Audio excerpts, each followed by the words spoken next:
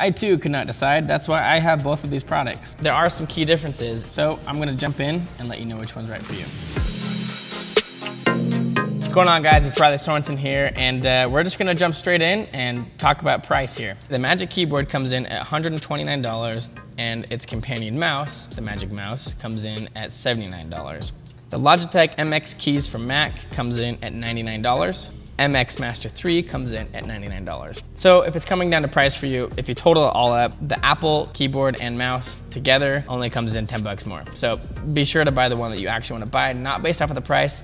It's 10 bucks difference. All right, jumping into style here. Both of these keyboards are quite beautiful in my eyes. I think the difference is Apple has gone for this sleek one frame design and very low profile keys. The Logitech Master Series came in and made it a bit beefier. It's quite a bit thicker comparatively, and it has this thick bezel in the back here. Diving into the mice, I mean, we've seen this design for a long time. They really haven't changed a lot. It's got a glossy finish on the top, the same aluminum bottom, and these two rails to help it track.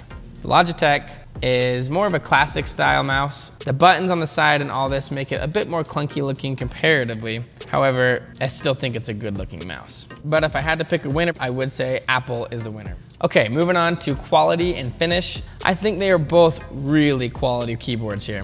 Apple has used a aluminum type metal here, and Logitech is more plasticky, but it doesn't look like it. When it comes to weight though, Logitech is quite a bit heavier. That's kind of personal preference, but I've always felt like if it's heavier, it's better quality. When it comes to mice, Logitech has a rubberized grip for your thumb and palm with plastic right and left keys. The Apple mouse has a glossy finish with a uniform design. Both of them feel really quality to me in their own ways, so I would say this would have to be a tie. All right, jumping into battery life. There's a pretty big difference between these two, unfortunately, just based off of real world experience. You've got the Apple keyboard that charges via Lightning, and you've got the Logitech, which charges via USB-C. They both charge really fast. Based off of my experience, I've been able to use the Magic Keyboard for like 1 to 3 months without ever needing to charge it. On the Logitech though, I can make it about 2 weeks and then I'll have to charge it again. It's not a big deal. All you gotta do is just plug it in. It doesn't stop it from working. Apple, I don't know why, but they've decided to make the charging port on the bottom of the mouse. So that means you need to flip it upside down and stab it in there, and you can't use it until it's charged.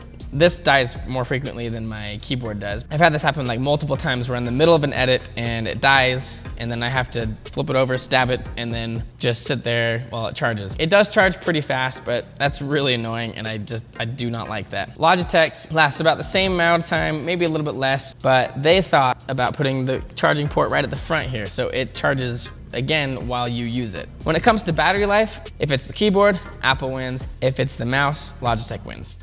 All right, features and connectability. I believe this is the area where a lot of you will be swayed to go get the Logitech mouse and keyboard. Let's start off talking about the Apple keyboard, because there's less to talk about.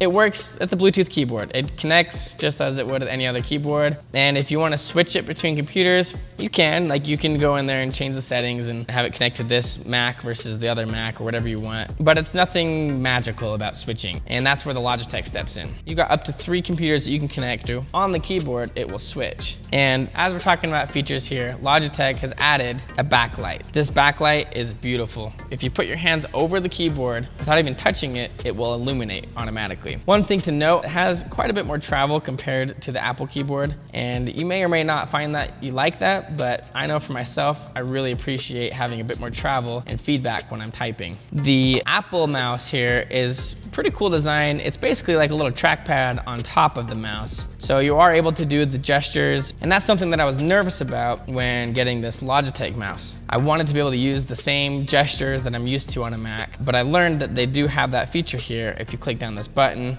and do the same thing with your whole hand, it's essentially the same. On the Apple mouse, it connects pretty much the same way.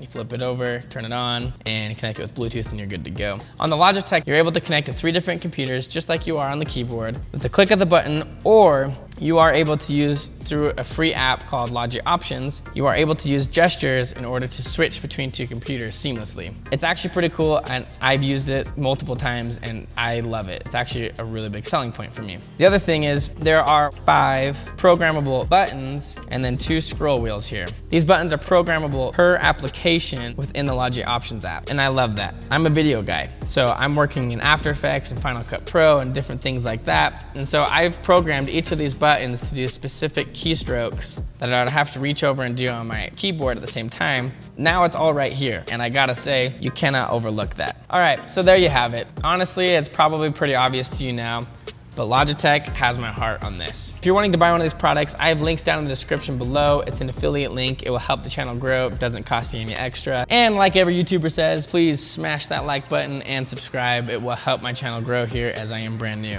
Thanks guys for watching, and we'll see you next time.